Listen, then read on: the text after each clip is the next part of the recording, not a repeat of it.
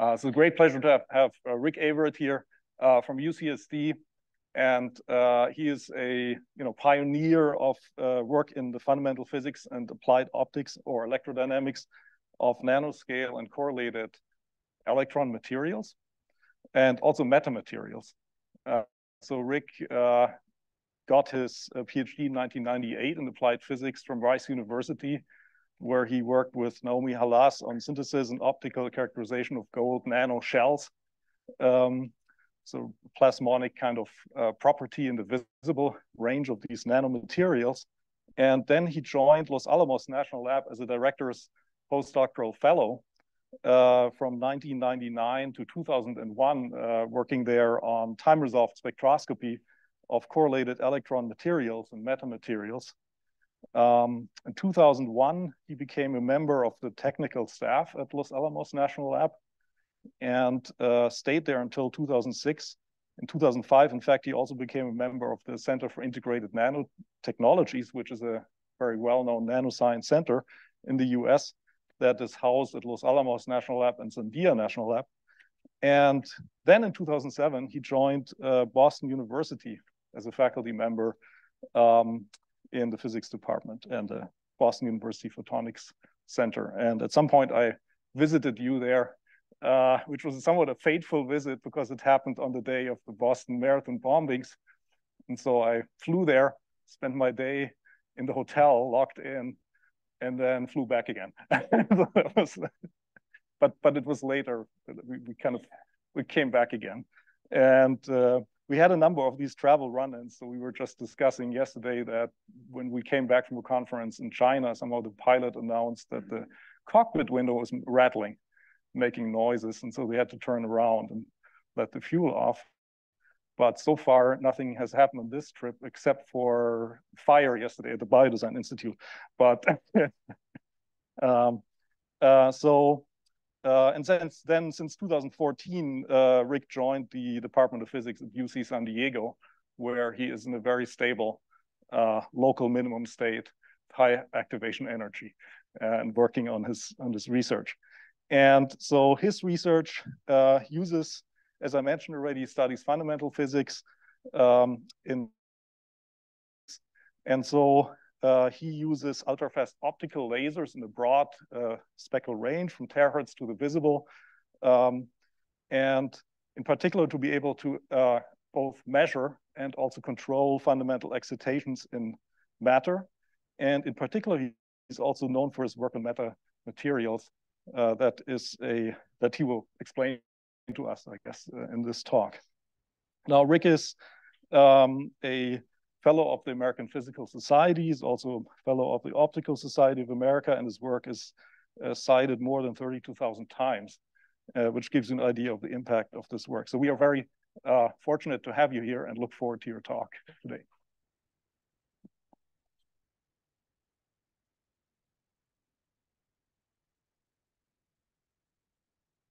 Well, thank you, Robert, for the very kind introduction.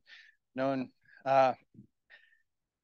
Robert for quite some time. Our careers have overlapped quite a bit, so I've learned an immense amount from his work over the years.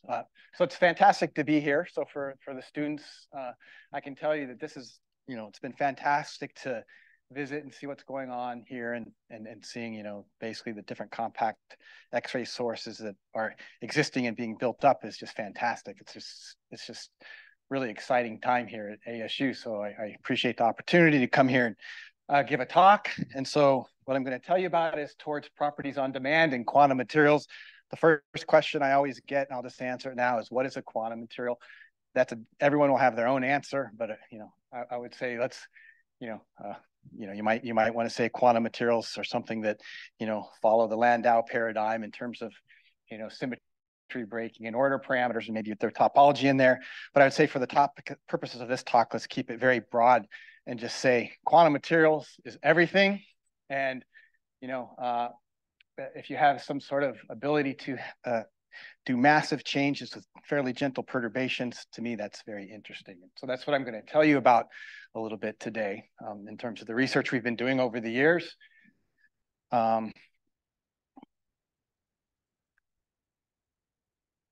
Okay, so So, the way I look at it is we work on different things. We work on metamaterials and plasmonics. We work on correlated electron materials where we're trying to do things like photo-induced control, or we're looking at non-equilibrium phenomena. And I distinguish these two, saying that sometimes we care about the materials and sometimes we care about the phenomena. But light doesn't care about any of these. If light is happy to investigate all of these, and so we like to investigate these different things, plasmonics, quantum materials, and metamaterials, and even try to merge them and try to do interesting things. Okay.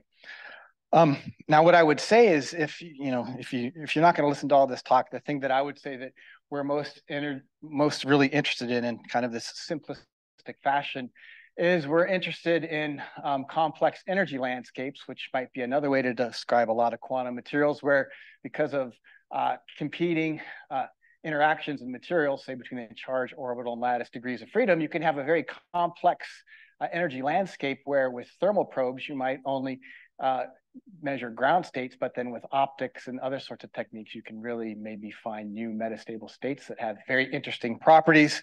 Another way to think about this in terms of doing things with light that we'll be talking about in a little bit is with dominoes. And the reason dominoes have been kind of discussed in terms of these sorts of things. If I can get this video to run. Oh, too bad. Well, it looks like I can't get the video run. But anyway, the idea here, of course, is the following, that you have something like an ordered crystal. And if I played this video for you, you'd see the crystal growing, putting these, each wall of these is 700 dominoes. They take something like 60 hours to build this crystal.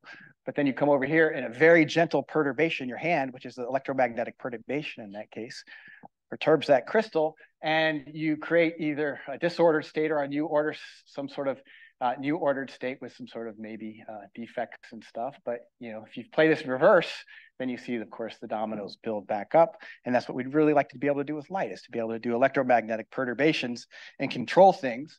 And of course, some of the things we'd like to do in terms of adding energy to a system, like every night when we cook brown rice at my house, is to kind of end up with these new states that are ordered in terms of, you see this hexagonal kind of patterning that appears in the brown rice when you cook it in the rice cooker. Another example that gets a little bit closer to electromagnetic perturbations is, this is actually, for those of you who don't know, this is fulgurite. So when a lightning bolt strikes the ground, you can get this nice crystallization process. It's a single shot sort of experiment where you see these interesting things pop up out of nowhere. And then ultimately, the things that we want to do is, this is an example that I'm not going to be able to go into too much detail today. This is an example where we come in, instead of with a lightning bolt, we come in with a short pulse laser, and we do something where we turn a charge-ordered anti-ferromagnetic insulator into a ferromagnetic metal. Okay, and to me, that's just absolutely fascinating. And it's so metastable that we can then go do near-field studies on it, right? So it's this idea of perturbing things and trying to look at these complex systems. This gets to this idea of properties on demand in quantum materials. You can see this review from 2017 that wrote with Dmitry Basov and Dave Shea. But the idea is, of course, that there are many sorts of perturbation to try to control complex materials. You could talk about high pressure, magnetic fields, electrostatic gating. It just so happens that some of us, Robert, myself, and Sam, for example, in this room, we like to use electromagnetic perturbation to try to do this properties on demand. And one way to think about this is, a lot of these materials are very sensitive to perturbations. You can kind of tune them to the edge of being very sensitive. So just like those dominoes, you very lightly push something and you get this massive change. And when you think about the range of phenomena that you have the potential to try to control with light or with other techniques, it's really massive, right? There's interesting things of superconductivity, metal insulator transitions, all these other ones that I've listed here, okay? And it all boils down to, again, trying to control and manipulate these interacting degrees of freedom. So a way you could think about this in terms of the optics is, you're trying to manipulate, charge, orbital, lattice, and spin degrees of freedom. And another way to think about this is, you're trying to kind of catalyze emergence using light in these complex materials by just tickling them, or in some cases not tickling them so much, okay? Okay, and so the way we do these experiments, I'll go into this in more detail later, not too much detail, but I would say a lot of the experiments where you're doing dynamics controls of quantum materials with light. It's really just simply a pump probe spectroscopy where you come in with some pump, you perturb the system, and then you come in with a probe at some delayed time and you measure some characteristic of that probe light, be it scattering, intensity, transmission, reflection, polarization, to gain some insights into how that system evolves after you deposited that energy density on a very fast time scale. Okay. So what I'm going to do now, I'm going to go over some examples, but not in any detail. This is very much for the next couple of minutes, just a bird's eye view of some of the things that people in this area are trying to do that even without going into the details, hopefully you see that it's kind of exciting ideas. Okay, so going to this bird's eye view, one example that's very exciting is this idea of what I would call photo augmented superconductivity or coherent condensate response. Okay, so it's a really neat idea to think that you have this ability to come in and photo excite some sample and photo induce a superconducting response that wouldn't be there, or maybe you make that superconducting response emerge at a higher temperature. It's just an exciting idea. Just and I'd say it has more promise than some other techniques that have been investigated lately. And in any case, it's fun. And then another thing you could think about is on superconductors, you can do things, like driving coherent order parameter modes. Okay, so you can think about superconductors having a Higgs mode, and there's really beautiful experiments starting back in 2014 of seeing this coherent response of the superconducting condensate, right? So this idea of manipulating superconductivity or looking at the coherent response of a condensate, that's to me, that's just a really exciting idea. Another one, and this is from work we've done, something I would love to talk about, but I'm not going to be able to talk about in too much detail today, is photo-induced metastability. In some of these materials, we can come in and photo excite, and if you look at the conductivity, we could really photo-induce this metastable phase transition. I showed you that back a couple of slides ago, but you can really get very dramatic changes by doing this, and you can kind of see, you can even see this visually, right? This is just a simple little movie that shows, when you photo excite at low enough temperature, you see those dots, and then those dots are metastable, but then as you increase the temperature, it goes back to the original phase, and it's very much reversible, okay? This is also an example of what I would call multi-messenger studies of these quantum materials using different sorts of techniques. Sam, who's a professor here, basically did a really nice, for example, terahertz single shot measurement a few years ago to kind of get more insight into this. Okay, so that's the second idea, just this idea of manipulating the phase with light and creating these metastable states that have unique order parameters. Okay. Another example would be this idea of can you do topological switching? Okay, so this really nice example from 2019 on tungsten ditelluride, where they basically did either terahertz pump or a visible pump and then probed with ultra-fast electron diffraction, and they could see that in potentially you could basically do some sort of shear mode and kind of change things from, say, from like Dirac to Weyl. And so there's this idea of being able to manipulate the topology of materials dynamically with light. So I think that's also a very rich idea. And then the last example that I want to give that I think is really beautiful is this idea of flow K engineering, where you come in with light, and now you need to think of the system as not something that's been perturbed by the light, but you think of the system as being a combined light matter system where you really have the characteristics of, the way I like to think about it, it's kind of like Rabi physics with dispersion, because you're doing this in solids, okay? And so you can really see things, there's this really important papers where, doing ARPs, you could see these replica bands. But I think a very exciting idea, for example, is if you can come in and dress this complex or quantum material, you can, for example, do something. If you can get to what's high enough of what's called a flow K amplitude, you could basically do things like modify exchange interactions, and so a system could be anti-ferromagnetic, but once you dress it with light, you could actually, if you can do it with a high enough flow K amplitude, you could turn this thing into a ferromagnet. So there's just these really rich ideas of being able to manipulate these quantum materials with light. Okay, so that's a very broad bird's eye view. And one of the things that's really important in terms of what's happened in the past 10, 15, 20 years is these are complex materials. You're not going to just do one sort of study and understand this range of phenomena. But luckily, there's been just an explosion of different sorts of probes and actually also pumps over the past decade, where these pump probe techniques cover from the far infrared, include electrons, and of course, as we're learning about, is what's being built here, also soft X-ray and hard X-ray possibilities to look at dynamics of structure, okay?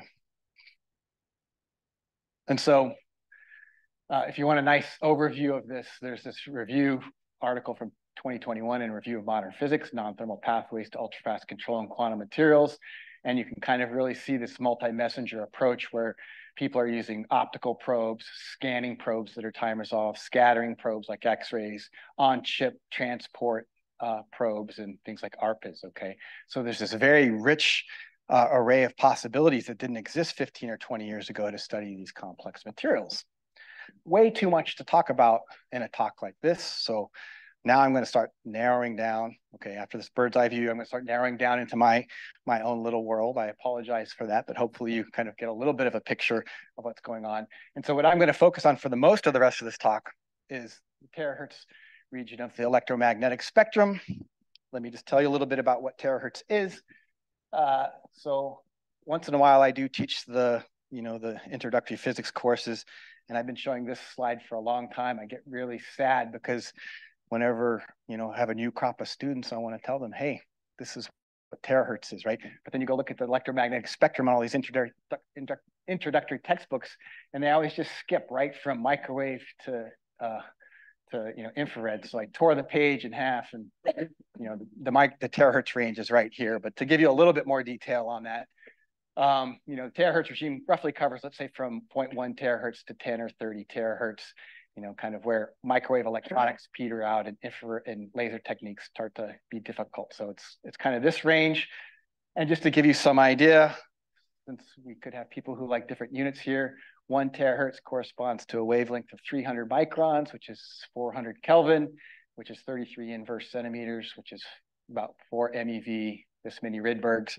And another way to say it is the microwave background was the terahertz background when the universe was about 3 billion years old. Okay, so hopefully that gives you a little bit of a feel of what terahertz is. And then the question is, why should I spend so much time using terahertz to investigate these quantum materials? And the reason is, it's really there's terahertz is a rich probe and actually drive now of low energy phenomena in quantum materials. Okay, so you really have all these exciting degrees of freedom, phonons, free carrier response, spin dynamics, polarons, all these things can exist in the terahertz range. And so, you want to target your probe to the phenomena you're trying to understand. And that list of things I showed you earlier, spanning from superconductivity to topology, a lot of that has phenomena that manifests at terahertz frequencies, okay? All right, so I'm just gonna give you a very short idea of how maybe you could think about terahertz spectroscopy. You could think about it in the simplest sense is an optical pump. This is optical pump terahertz probe spectroscopy. If you want, just think about it as a picosecond ohm meter, a non-contact picosecond ohm meter. If you don't like that, you can go into a lot more detail. If there's not time to go into it today, ask Robert, Professor Kindle. He knows even more about terahertz than I do. So you can always get more details. But the idea is we just take the output of the lasers and can use various techniques to generate these terahertz pulses, and then we can use these far infrared pulses to do spectroscopy, right? But what's really nice about this is, since they're coherent with the femtosecond pulses that generate them, we can photoexcite the sample and now do optical pump terahertz probe spectroscopy and look at the changes in the conductivity of a sample. And just to give you a really trivial example, but I think it's kind of neat to see, there's our terahertz pulses, okay? This is just a simple example of photoexcited gallium arsenide. Here's our terahertz pulse. Now note, one of the things that's really neat about the technique we do is we measure the electric field. We measure the amplitude and the phase. It's a time-gated technique that allows us to do that. And then, we can basically measure the conductivity, but we could come in and actually, the gallium arsenide is semi-insulating, so you have a conductivity of 0. It's not 0 here because what I've done, oops, is I've come in and photo excited and put carriers across the conduction band. And so you see a massive change, right? And that's just because now you have carriers in the conduction band that give this Drude response. Don't worry about the Drude response yet. I'm going to give you a tutorial on that in just a minute, okay? This is just to kind of show you what terahertz can do. But then you could imagine that if you put carriers in the conduction band of gallium arsenide as a function of time, you could have them recombine or get trapped at states, and you could measure the way that conductivity evolves as a function of time. Okay, so that's what I mean by saying it's a picosecond ohm meter. And of course, we have more sophisticated versions of this that I'm not going to really go into today. I'll show you results from using these sorts of techniques. But one of the ones we've been using a lot lately is this broadband plasma-based terahertz source, where we can really cover. It's a little bit hard to see here. Sorry for that. You know, with two different detection crystals, we can cover from 0 to 7 terahertz with one crystal, and then really kind of like 8 to 20 terahertz with another crystal. So it's this broadband technique that we have working really well in a cryostat. And another thing you can do is, this is something that Sam, Professor Teitelbaum is an expert at, is this idea of tilted pulse front, where you can really generate terahertz pulses with enough intensity that you can actually drive dynamics with these. Okay, you can drive dynamics with this. Now, here's something that I you know, there's a lot of work going on here at ASU on developing sources, and as I've learned today, and I think as they're learning, this is super hard work. But every once in a while, you get really lucky and you find a really simple source, but maybe not. Okay, this is something I found. I thought this was kind of interesting. Okay, this is a discovery of a new far infrared source, and I made this discovery on a Swiss Airlines flight from Zurich to Hamburg. This source, look at this. This was energized in Germany. Here's the part I think that if nobody else appreciates it, maybe Robert will. But if you look, this is a Lunavit energy stick. It comes with the battery. Look at this. It has 4 far infrared inserts. It has all kinds of magnets and stuff. So, you know, and you can get it for only 169 francs. Okay, so I don't know. I thought this was kind of interesting that, you know, I didn't know you had handheld terahertz sources like this that you could buy from the back of a magazine on an airline. Okay, so anyways, usually our sources are a little bit more complicated than that, but you know, that's okay. Maybe someday we'll get to something of a handheld terahertz source. All right. So now what I want to do is just give you a little bit of a background or a reminder of some very simple classical physics, where what I'm telling you is all that complexity. Now I want to try to bring a little bit of understanding to that complexity I showed you in these materials. And what I'm telling you is you can pretty much think of all of this stuff first order in terms of what I would call the Drude response, and then also what I would say is a Drude-Lorentz model. Okay, you can get a massive amount of intuition from these classical models, and then you might say, okay, well, you're going to apply this classical model to quantum materials. Isn't that kind of at odds with each other? And I'd say the answer is no, because one of the beautiful things with some of the experiments we're doing is the changes are massive. And these are just phenomenological signatures that are the starting point to then do more complex things, where, for example, if you're changing things as a function of temperature, fluence, or some other parameter, the quantum nature emerges in. Okay, and I'll try to give you a feel for that as we go through this. But let me just remind you what the Drude model is. Of course, we know, so Paul Drude, he kind of came up with this very cartoonish model that works amazingly well for reasons beyond the equations I'm showing here. Or the advent of quantum mechanics. But of course, the way we could think about this is if you just have, you know, some electron that gets accelerated in a field and there's some momentum scattering time, you know, then you can basically solve this and you get the Drude conductivity, okay, where n is the carrier density, tau is that momentum scattering time, m is the effective mass.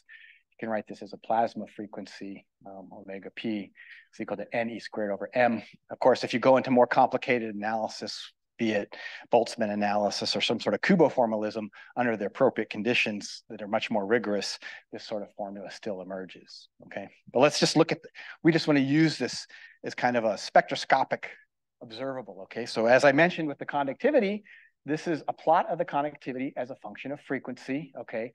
We measure the electric field, we measure the amplitude and phase. That means we actually, if we do it right, we get the real and imaginary parts of the conductivity. So let me just remind you what this looks like. This is the conductivity normalized to the DC value of 1.0, plotted as a function of the frequency normalized to the plasma frequency. The Drude response, the real part, sigma DC, then it rolls off. The imaginary part will rise up linearly and then cross at 0.5 of the DC value. And where they cross, that is the scattering rate. Okay, so that's one of the things that, if you could see this or measure this, that's one way to think about the Drude response. Another way, of course, to think about it is you can write this in terms of equivalent content, but you can write this in terms of the dielectric function. And if you look at the real part of the dielectric function, you see that basically it goes from positive to negative and crosses 0 at the plasma frequency. Okay, that's interesting for a lot of reasons as well. Another way you can look at this is if you plot the loss function, which is minus the imaginary part of 1 over omega, you get a peak that tells you really something about the dielectric screening. This corresponds to the zeros in that dielectric response, but that tells you something about the nature of the screening in the material. Okay, and that peaks at the plasma frequency. And then, of course, you could plug this into the equation for the reflectivity, and the reflectivity of a Drude response kind of has this very high flat reflectivity. And then when you hit the plasma frequency, it drops off. That's just telling you you're above the plasma frequency. The electric field is oscillating too quickly to basically for the electrons to respond. Okay, so these are the signatures of a Drude response. So this is kind of something to keep in mind as we go through the rest of this talk. Of course, the other thing that can happen is now, if I go back over here, if I can get there. Of course, if I add some sort of restoring force to this equation, then I'm going to get a Drude-Lorentz term, okay? And so, of course, a Drude-Lorentz term just means, okay, well, somewhere you have a Lorentzian because of some sort of restoring force in the system. One possibility is because of phonons, right, that could exist in the system. This is just a plot of the real and imaginary parts of the dielectric response. There's the Lorentzian response in a simple way where you have some sort of basically oscillator strength. There's the resonant frequency, and then you have the scattering. And of course, this looks like the Drude response if you get rid of that omega 0. And so, for example, if you were to look at the reflectivity, this is the so-called Restylane bands. This is indium arsenide and gallium arsenide, where you have at the pole of this function, you have the transverse optical response. Then it goes flat, and then this part looks very much like the Drude response. When you go above the longitudinal optical frequency, it dips down and rises back up, and you kind of have this region. The width tells you something about how polar the system is, and you kind of have this high reflectivity. Okay, so that might be something that a Lorentzian might look like. Okay, so basically you have a Drude response and you have Lorentzians. I think it's always nice to kind of go back if you're an early student. You might actually take for granted a piece of glass, but I encourage you to go back and think about, okay, well, here's the refractive index of glass somewhere out here. Well, that actually arises from these peaks, these Lorentzians associated with some sort of transition at much higher frequencies. And it's really neat to think about, really go back and ask yourself, why is the speed of light in a piece of glass C over N? Can you really answer that for yourself? And it's related to basically interesting, basically light can obtain some character of the solid. So it's in some sense the simplest polaritonic material, but it's mostly still light-like. But it's one of these things that's worth pondering. But again, it's just a Lorentzian response.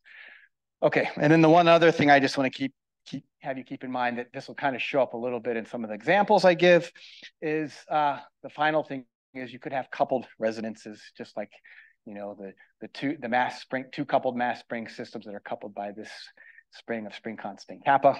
The beautiful thing about the dielectric response to first order, you can learn about this coupling in materials. Okay, so for example, what you can do is you can take a dielectric function that consists of a Drude response and a Drude-Lorentz response. Maybe you have a semiconductor that's doped, so you have a Drude response and you have some sort of optical phonon. Well, you can have interactions to what we call plasmon-phonon coupling, and that shows up in something as simple as this. If you solve for not for the poles, but the zeros of this combined system, you get these two zeros that are new modes that correspond to the upper and what we call upper and lower polariton modes. But it's really just systems coupling. You can really think about it like this. Okay, this will pop up a little bit in what I say as examples as I move forward. Okay, so what I'm telling you is you could take the most complex materials, or you can do it more complicated if you want, but I like this simplistic approach. Take this first order simplistic approach, classical models of Lorentzians and Drudes, and understand an enormous amount about materials to first order Okay, and so what I want to do now is for the rest of this talk, to the extent that I have time, I want to give you some examples. I'm going to go in orders of increasing complexity. Okay, so I'm going to start with metamaterials, go to semiconductor plasmonics, and then time permitting, I'll go through these pretty quickly and hopefully spend a few, maybe 20 minutes on this example of superconductors and excitonic insulators. Keep in mind, everything I'm going to be talking about is terahertz at terahertz frequencies. And I have to say that this axis of increasing complexity, it's a little bit arbitrary. I first learned about correlated materials before I learned about metamaterials. And so when I was first learning about metamaterials, I thought they were more complex than the correlated materials. So it kind of depends on what you know a little bit, right? But I think you could make the argument that these are relatively simplistic, and then we get to more sophisticated phenomena as we move forward. And one of the nice things to do, of course, as you learn about these things, this is actually purely classical, you can combine these things to create new things. And I'll show maybe one example of that real quick as we move forward. Okay, so first, I'm going to talk about the really simple, quote unquote, simple stuff, and this is metamaterials. Okay, the way you can think about this is literally just an LC resonance. Okay, so 1 terahertz is 300 microns. This little gold split, we call this a gold split ring resonator. This is actually 2 split ring resonators back to back. You have, in this example, you have an inductor, you have a capacitor. These things are about 36 microns in this particular example. So roughly lambda over 5, lambda over 10 with respect to the wavelength. So it's a sub-wavelength thing. You usually pattern these into an array, and you have an array of LC resonators, okay? So LC resonator, if you think about what you've learned, that's going to be a resonance. That's going to be a Lorentzian resonance, okay? So then if you go measure this thing with the electric field pointing in this direction, and you measure the transmission as a function of frequency, you can see various modes that show up. I just want to focus on this one here. This mode, this lowest frequency mode, omega 0, corresponds to the current that you see here. It's a circulating resonance. That is the LC resonance, okay? So it looks pretty simple. So there you go. There's a simple example of a Lorentzian resonance to describe this. And you have these higher order Lorentzians that are basically dipolar modes. Okay, but this is just a simple example. Okay, now what we can do, and this was done quite a while ago, but it kind of gets the point across in terms of large effects with small perturbation. So this particular set of split ring resonators was grown on gallium arsenide, okay? And so now there's basically gallium arsenide in this gap. If I do fairly gentle photoexcitation, well, what's going to happen? That gap is going to get shunted by the carriers in the gallium arsenide, okay? And so you can see the resultant effect is massive, right? That LC resonance essentially goes away, okay? And so this is a very nice example of being able to manipulate and control a resonance, not exactly a quantum material, but it's, you could imagine now, of course, putting split ring resonators such as this on quantum materials. We've done that in some cases. I won't be able to go into that in too much detail today, but it's a big effect. And the thing that's really neat about these is you have this terahertz, 300 microns, gap, 2 microns. You localize and enhance that electromagnetic field by something on the order of more than 2 orders of magnitude. So it's just a kind of interesting sort of material, but for the purposes of this, I'm just showing you as an example of a Lorentzian that can easily be manipulated just by optical excitation. Now, another one I want to show you, just to go back to what I was saying a minute ago, is coupled resonances, right? So this is an example of coupled resonances. We took 2 layers of split ring resonators and we just reversed them, okay? That's called a broadside coupled split ring resonator, okay?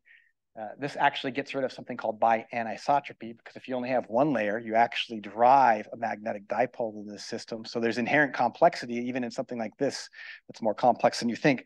But the symmetry of this, you get 2 opposite circulating currents that cancel out the magnetic dipoles. But what I wanted to show you here is we made a bunch of samples of this, and as you basically shift those layers with respect to each other, you're going to change the interlayer capacitance and the mutual inductance, and you're going to see they're identical resonators, but you're going to see a pretty massive change, right? And so this is an example, this is a very simple example of coupled resonators that you can tune just by shifting these. And when you do the full wave electromagnetic simulations, they eventually, wow, I didn't know we did that many samples, but we did. Okay. The simulations match very well, okay? You don't see two resonances because the resonances are identical, okay? But you can do stuff where, for example, if you made asymmetric resonances and you decouple them, then you actually see basically two modes split and merge, okay? So you can kind of look at some kind of artificial strong coupling in terms of, but it's just really just coupled resonators, okay? So that's a simple example where just looking at Lorentzians and knowing about Lorentzians and thinking about the problem, you kind of learn a lot about it, okay? Okay, the next example I want to show is semiconductor plasmonics. This is something we've been thinking about for a while. For a long time, I worked in plasmonics at optical frequencies. You typically take these metals, you shape them, and you get these beautiful resonances that have these nice colors. You think about trying to do this at terahertz frequencies. You have two options. You either make metamaterials like I showed you, but a thing that might be nice is how could you get a true plasmonic resonance, which is a coherent oscillation of the electrons where there's a restoring force provided by the surface, essentially.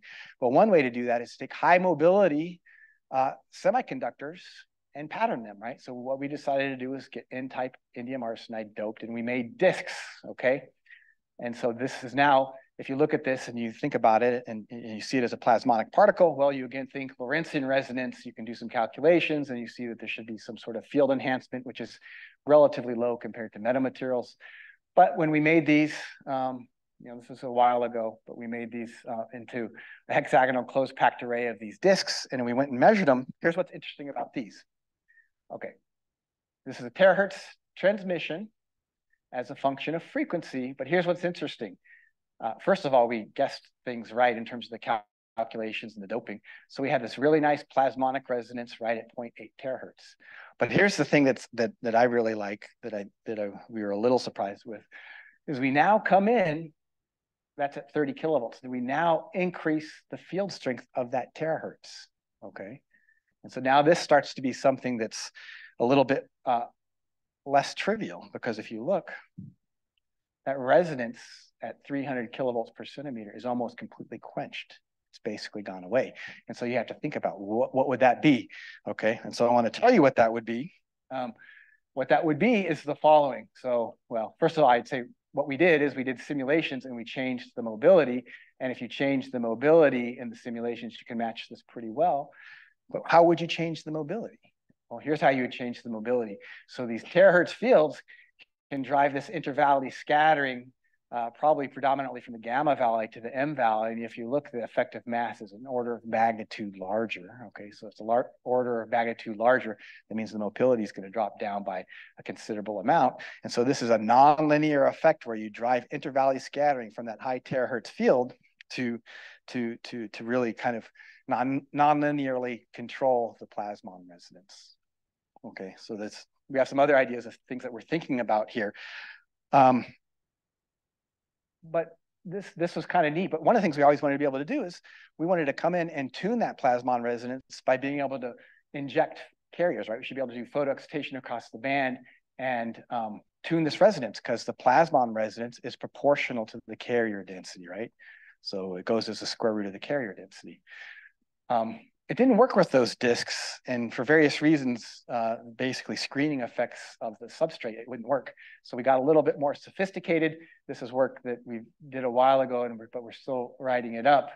And so our collaborators at Boston University, who I've worked with for a long time, Xin Zhang and her group, and these samples were grown by Seth Bank at UT Austin.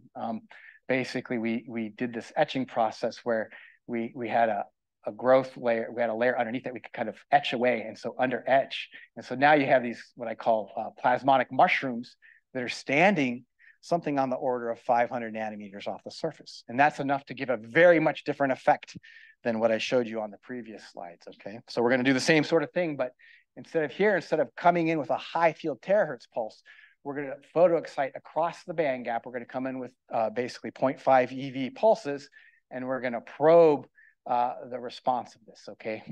And I'm not going to go into a lot of details, but I think the results are, if they ever show up, they're actually rather dramatic, okay? So this is the reflectivity as a function of frequency, and what you can see is we were able to measure this from, on the order of 1 terahertz or so out to 14 or 15 terahertz. This region here is where we're switching over from a gallium phosphide to a gallium selenide detection crystal. So this part, don't worry about. But what we have here is if you look at the equilibrium curve, that orange, well, near equal, actually the equilibrium curve is, it's a little bit hard to see, but just take the orange one. That's the near equilibrium curve. It's pretty flat. And then you see a phonon here. That's the transverse optical phonon of indium arsenide. But then you can see with relatively low fluences, when we photoexcite, you see this plasmon resonance shift really a massive amount, right? It shifts from, you know, first of all, there's not one there until, and if it is there, it's very weak. But then as we increase that photoexcitation, the plasmon resonance shifts and it grows quite a bit in amplitude, okay? So it's a pretty dramatic effect. And again, that's an example of what I would say is small perturbation, pretty large effect that was in some sense engineered. Now, one thing that's not going to be evident here, but if you do a more careful analysis, but I don't have time to show it, is there actually is this plasmon phonon coupling. And so one of the reasons why this plasmon gets so much stronger as you photoexcite is it's basically starting to become a mixed mode where it gets a little bit of phonon character, and that allows this amplitude to grow. Okay, so that's another kind of couple mode phenomena that starts to arise in this system.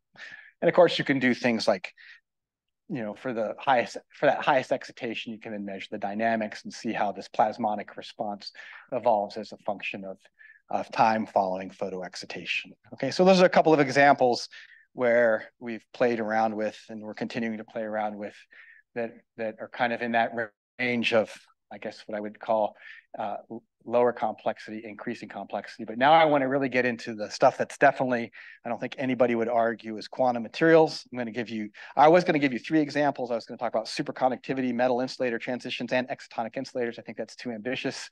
So it's probably already too ambitious. So I'm just going to tell you a little bit about, give you an example of this photo-induced superconductivity. Again, I can't go into the full details, but I then want to tell you a little bit more about our most recent work that's been submitted on exotonic insulators to give you a feel for that. That's something that I'm pretty excited about. It has several unique features to it, I would say. Okay, so I want to tell you about a little bit about the high temperature superconducting cuprates. So in this particular study, I'm going to first show you lanthanum strontium copper oxide, but we're going to be studying lanthanum barium copper oxide. I'll tell you why in just a second. But for this, for the purposes of this talk, of course, we usually think of, we know the superconductivity exists in these copper oxide planes, okay? But then these planes are separated from each other. And so what eventually happens is, to get coherent 3D superconductivity, you have to have these planes talk to each other. And you can actually probe that, okay? You can come in and do what's called probe this. This is called, this is the C-axis. You can probe that C-axis response. And so what you really have is a layer of coupled intrinsic Josephson junctions. Okay, and I'm going to do a time resolved measurement, and you would say, why do you want to study the C-axis? Why don't you just look at the AB plane? The reason we don't look at the AB plane in a reflection type of study is, in the normal state, it's metallic, it's highly reflecting. Goes into the superconducting state, it's superconducting, it's highly reflecting. Maybe the reflectivity changed by 1%, and now you're going to look at photo-induced changes of that 1%, which gives you a really low dynamic range. However, what I'm going to show you is, if we instead probe along the C-axis, we can look at that C-axis conductivity. We get massive changes, and it's also a reporter of superconductivity, and you can actually understand this just from that Drude response I was telling you about, okay? So let me give you some of this. This has been known for a long time. These are just, I think this is one of the first, if not the first, C-axis optical conductivity measurements by Tamasaku back in 1992. But if you look at this, this is lanthanum strontium copper oxide. I think it's where it's basically it is optimally doped. The electric field is along the C-axis. This is the reflectivity as a function of frequency. It's a little bit hard to see, but if you look at 40K, you're above TC, it's kind of flat, not much going on. Then there's other things going on out here related to phonons. But then what do you see? As you go to lower and lower temperatures, when you get below TC, you see a plasma edge develop. That's just what I was showing you in terms of our little cartoons, or they weren't really cartoons, they were real. The Drude reflectivity, right? So you get a high reflectivity, and then you get this dip at the plasma edge, okay? And the lower the temperature you go to, the more pronounced that edge becomes, okay? So, and the reason I'm telling you that's a reporter of superconductivity, because this plasma edge, is basically proportional. You can treat it in terms of a two-fluid response in terms of normal electrons and then those that have joined the condensate. And the superfluid density is proportional to omega s squared. And so really what you're seeing is as you probe along the c-axis and you go into the superconducting state, that's reporting to you directly what the condensate density is and is telling you about superconductivity. And of course, the effect is massive, right? You go from basically a reflectivity on the order of 50 or 60% to almost unity reflectivity. So it's a big signal, okay? And of course, you can look at it from these other characteristics that I told you about from a Drude response. You could plot the real part of epsilon1, and you can see above TC, there is no coherent conducting, there's no tunneling of Cooper pairs, and so you don't have a epsilon1 crossing zero. As soon as you hit the superconducting state, epsilon1 crosses zero, and then as you go to lower and lower temperatures, this shifts. And of course, the other thing you see if you look at the real part of the conductivity, it basically drops off and goes close to zero, okay? So it's a nice reporter of superconductivity. So why do we care about that? Well, this is kind of a follow-on to work that Andrea Cavallari's group has been doing for a long time in terms of looking at photoinduced superconductivity. But one of these materials that's really interesting is lanthanum barium copper oxide. And so this is the temperature, this is a phase diagram, temperature versus hole doping. And so as you come down in temperature, you kind of, in this 0.125, we're actually going to look at about 0.115. But if you just look at 0.125 for now, as you go to, with increased doping, TC drops down. And so now you have the charge sequestered in the stripe kind of charge ordered phase. And so that's competing with superconductivity, and it suppresses superconductivity down to 4K. And then in the case that we're looking at, superconductivity, something on the order of, I forgot, 10 or 12K. It'll probably be on one of the slides on the next slide. But then the question is, okay, well, could we somehow perturb that charge order and release it where it wants to join the condensate? And so kind of do photoinduced melting of charge order in favor of trying to establish superconductivity at a higher temperature than you would otherwise see for that doping. Okay, and so we have to be able to do that. We get these very nice crystals, 5 millimeters by 5 millimeters by Gendagoo, and we can kind of come in and do photoexcitation and reflectivity and measure this response. Again, I'm not going to spend a huge, and again, so what we're going to do is we're going to come in, pump along the c-axis and probe along the c-axis, okay? And so I'm going to show you the response that we measure dynamically with that. This is first just the static characterization, what we're supposed to see. These higher measurements up here were done with FTIR, thanks to Chris Holmes at Brookhaven National Lab. And here's our terahertz measurements. So, at 30K and then at 7K, what you see is for this 0.115 doping, you see that you do get a plasma edge, but it's actually quite low, and we can't catch the rise up because it goes out of our spectrometer's range. But anyways, you see the plasma edge develop. And we have things aligned well enough, and we know what we're doing to be able to extract the optical conductivity, the plasma frequency, and that inverse loss function, all those characteristics of a Drude response that I showed you. And it's dissipationless, and it has this sort of response. Now what we're going to do is this is at 7 Kelvin, so we're below the equilibrium TC of 14K. We're going to come in and photoexcite. We're going to do this relatively gently, and I'm not going to go into all the details of this, but just to show you that what actually happens when we do this is we see the plasma edge pushes out further to higher frequencies, okay? And it lasts for quite a long time, right? So this new plasma edge is shifted out quite a bit and has a corresponding loss function and then a peak in sigma 1, and it persists for hundreds of picoseconds, okay? So it kind of, if you were to take what I said is that Drude response along the c-axis is a reporter of superconductivity. If you were to take this literally, it would say somehow you've released those charge-ordered carriers and they want to join the condensate, and they're at least trying. Something that tells you that it's not entirely happening is that in this non-equilibrium situation, the conductivity, sigma 1, isn't dissipationless, okay? So that means it's not just a pure superconductor. In fact, what you can do in terms of the simplest effective media modeling is just treat this as basically a two volume fraction system consisting of superconductor and a nice Drude metal, and you can see without doing too much, we can more or less fit sigma 1 quite accurately. We don't get sigma 2 quite as well, but we haven't tried to shift anything And this is probably because of some phase shift. But what this tells you is that there are regions that are superconducting, but the rest of it isn't superconducting, but it certainly has a very interesting Drude response with actually a very long scattering time. Okay, and so it's telling you, it looks like we've basically broken up that charge order, and then you have these carriers that maybe some of them join superconducting domains, but certainly this thing, it's like an incipient superconductor, like kind of wants to become conducting, but it doesn't quite happen because we don't have 100% volume fraction of superconductivity. A next experiment on this would, of course, be to see if we could ever get to the point with someone like Dmitry Basov at Columbia of trying to do near field measurements of sort of state like this to look at it in more detail. Okay. And of course, so there's this really neat idea that, you can look at some of the theory by Andrew Millis and his postdoc, really kind of looking at this idea of modification of intertwined order parameters where, you can really, under right excitation conditions, basically go from a mixed order parameter to a coherent single phase order parameter. So it's a very rich idea that's worth thinking about more. Okay.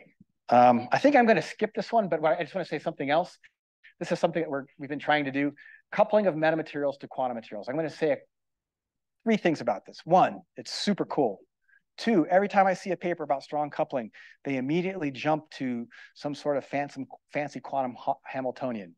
Three, I disagree with that. The first thing you need to do is go look at the simple classical electromagnetic modeling and see how much of that explains the phenomena you observe, okay? And so we've done that. And so there's this this is actually a really cool paper. So the idea is, okay, I'm saying more than three things. I'm going to say like 10 things. So basically, these patch antennas, if you put a superconductor inside of a patch antenna, you can really get this polaritonic coupling and split things. But the more exciting idea there is maybe you could suppress fluctuations and somehow modify or augment superconductivity. It's really hard to put superconductors in a patch antenna. So what we did is we know something about metamaterials and we know something about the C-axis superconductors that I just showed you. So we could make these freestanding films of split ring resonators and slap them on top of that C-axis superconductor, okay? And we actually see, I'll skip this one. This is just showing you that it's a coupled mode, right? I took a Lorentzian resonator and I put it on top of a Drude response. So it's one of those coupled modes, right? Just like I was talking about. And we do see splitting. And so this is an example of that. There's the tape sitting on top of the superconductor. This is a color plot, temperature versus frequency, bare crystal. So this is the reflectivity. This is just a plot of that C-axis coherent response of the bare crystal. When we put the metamaterial tape on there, we see a massive renormalization of that Josephson plasma resonance. So we definitely get this polariton-like coupling due to dynamic screening of the interaction of that metamaterial with the superconductor. However, we can explain all of it with classical E&M. There's nothing there at this point that shows that we've somehow modified the intrinsic properties of the superconductor. But I think that's really interesting. But I think now that we have a handle on doing these sorts of experiments, there's rich possibilities to pursue in more detail. Okay. I have about, how much longer can I go, Robert? Okay, so I'm just gonna have to miss this last part. Sorry, this is actually my favorite stuff right now, but I'll try to keep it really short. I'll try to just give you the punchline, okay? So me, probably other people, a lot of people, we have almost always, not uniformly, talked about, when you do optical pump terahertz probe, measuring the conductivity as it evolves as a function of time, like each snapshot in time is a static conductivity, okay? I think that's wrong in a lot of cases. I think some of these ideas need to be revisited. And what do I mean by that? Well, if you have really fast dynamics, then when you come in and probe it, you actually aren't looking at a linear time invariant system. You're looking at a linear time variant system, okay? And so that means you can have really interesting phenomena that's not just static, okay? And so what do I mean by that? Well, and I'm sorry that I don't have time to go into this. You can see new phenomena, new nonlinear optical phenomena, okay? And so what we did is we started studying this tantalum nickel selenide. This is a potential quasi 1D excitonic insulator. And when we photoexcite it, we see this uniform increase in reflectivity.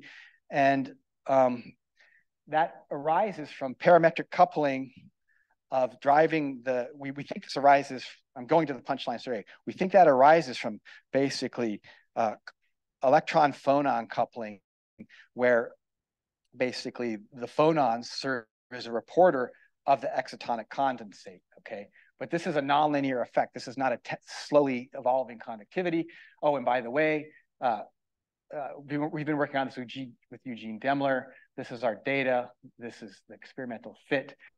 But it just basically says a really neat idea to investigate is driven systems where you have some sort of coherent order parameter oscillating at some frequency, and that can serve as basically something to drive parametric effects inside of quantum materials. And it's a really interesting way to probe quantum materials, okay? And unfortunately, I'm running out of time, but when we did this in this excitonic insulator, this putative excitonic insulator tantalum nickel selenide, we saw a really neat phenomena, the most important of which, if you think that you're seeing something related to a quantum effect, is when we measure the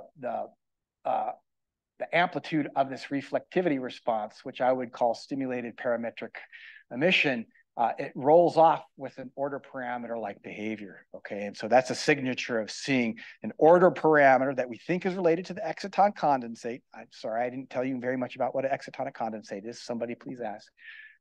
And it couples to those phonons, and you kind of get some glimpse of this hidden order parameter that's really hard to detect otherwise, okay? And so again, we've done modeling with, and we've actually done density functional calculations with Angel Rubio's group. And so I think it's a really neat, rich idea. One, because of the excitonic insulator. Two, because of this idea of going beyond linear time invariant analysis, okay? And so it ultimately derives from kind of a squeezed phonon effect of the condensate. All right, with that, a lot of people contributed to this work. Rubiot contributed to a lot of this work. He just recently moved to Stanford. Oops, I didn't want to do that. Sorry. Oh, very unhappy with me.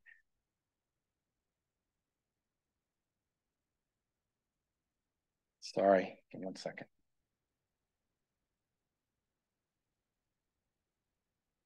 Where did it go?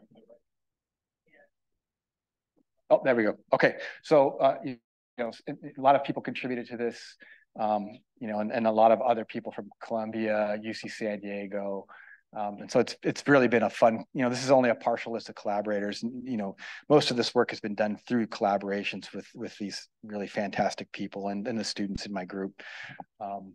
Yeah, Kelson was the one doing the superconductivity stuff. He's about to move to Hamburg. Actually, he's going to fly to Hamburg and start a postdoc there in about a week. Okay. So anyway, thank you for listening, and I hope I've kind of showed you this idea that non-equilibrium dynamics in quantum materials is really a rich idea, and you know, thank you for your time.